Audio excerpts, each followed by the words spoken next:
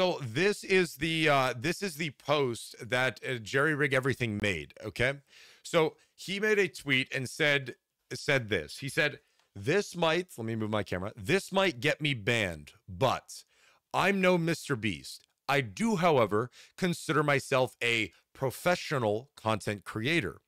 With some semi-viral 17.6 million impressions here on X over the last 70 days, okay?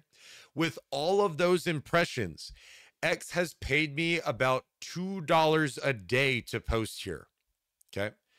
So he states, that's equivalent, that's about $187.66 over 70 days with 17.6 million impressions. Okay.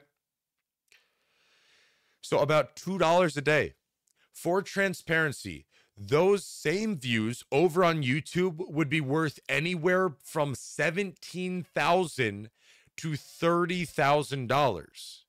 Now, okay, here's the thing though. I mean, some people kind of pointed out, said this and that. Ultimately, YouTube views are a little bit different than X or Twitter views, because the Twitter views, the impressions on X don't actually mean that they're like full-on views, right? So although you might have a video posted and your tweet gets you know, let's say 1 million views, the video might only get like 500,000 views.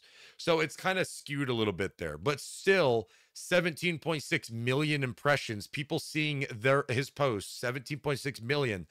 That's a lot for $2 a day, $200, a little under $200. That's oof.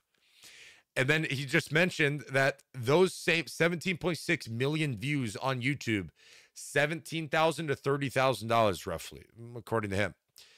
Not apples to apples, obviously. X is definitely a fun place to shoot the breeze, but for an average non-boosted account like mine, there's definitely no money in creating content specifically for X. And I agree, not to mention the compression that X does as well.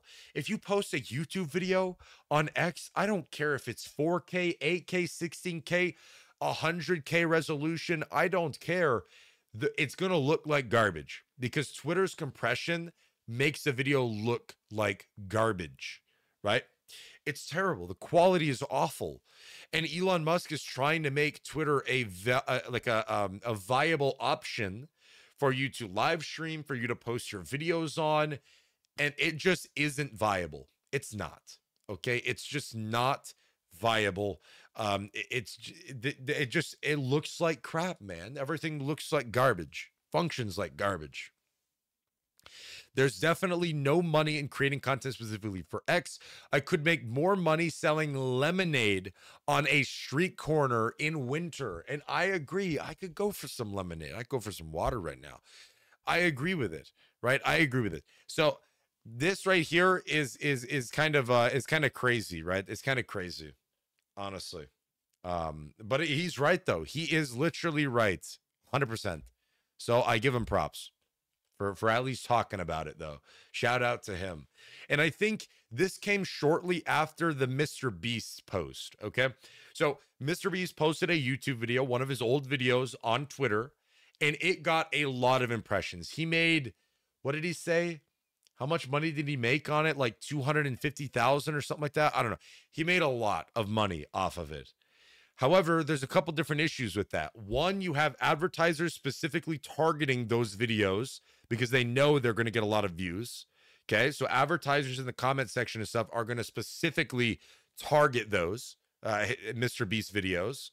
Not to mention Elon Musk and every grandma and grandpa were making, you know, posts about the Mr. Beast posted a video. So that first video is obviously majorly skewed. Okay, because Elon Musk posted about it. Everybody on the platform is posting that, oh, hey, Mr. Beast posted one of his videos on YouTube.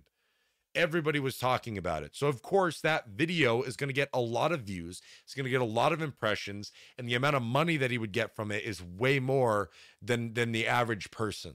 Okay, because it saw so much attention. So, yeah.